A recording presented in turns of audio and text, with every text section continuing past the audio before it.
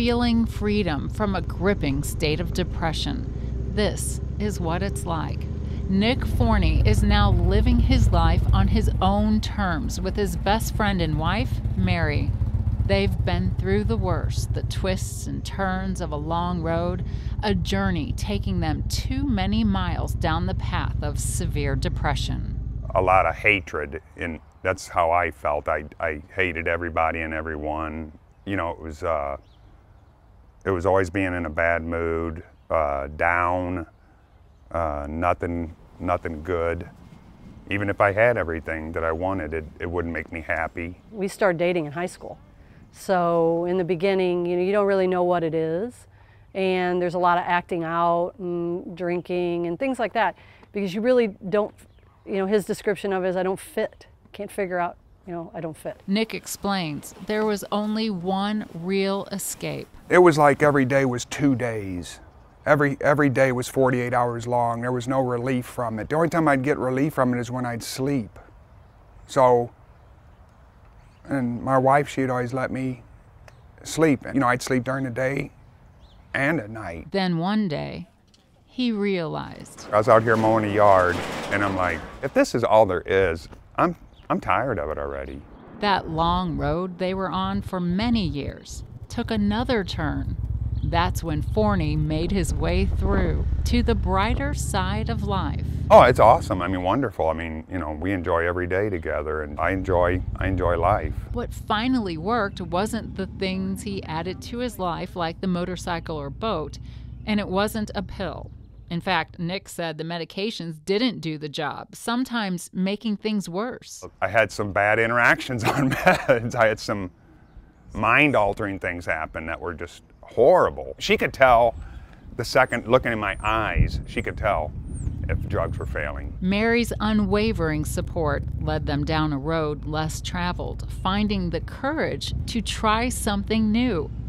Nerve stimulation from this implanted device, the vagus nerve stimulator. What this vagus nerve stimulator did for him, it was like, oh wow. It really was like a miracle. The stimulator is attached to the vagus nerve, which originates in the brain, passing through the neck and into the chest and abdomen. It's right there. Yeah, it's right there. Right. It's right there. And then, yeah, you can feel it. And then it goes. The device sends regular, mild pulses of electrical energy to the brain. It was designed to treat epilepsy, but is also FDA approved for treatment-resistant depression. The pathway of the vagus nerve into the brain targets many of the regions that are involved in mood.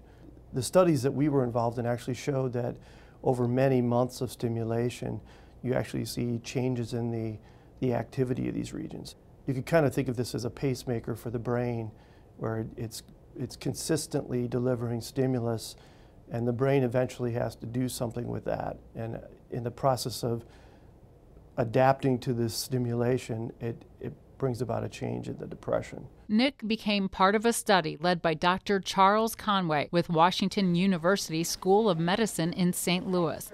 The study involved nearly 600 patients with depression that could not be alleviated by 4 or more antidepressants taken separately or in combination. The goal of the study was to assess quality of life. Conway explains how the study proved how treatment with stimulators improves the quality of life of patients even when symptoms of depression don't completely subside, not even by half, maybe only a third. A 34% drop in depressive symptoms. Instead of a 50% response, they only had a 34% response, but when you look at their quality of life, they were describing themselves as having a clinically significant improvement in quality of life. We saw this improvement in quality of life, which had some degree of independence from reduction in depression. In other words, people's lives were improving even though their depressive symptoms were not fully reducing, which is that's a novel kind of observation. We hadn't seen that type of thing before. Overall, patients had significant gains in quality of life measures such as mood,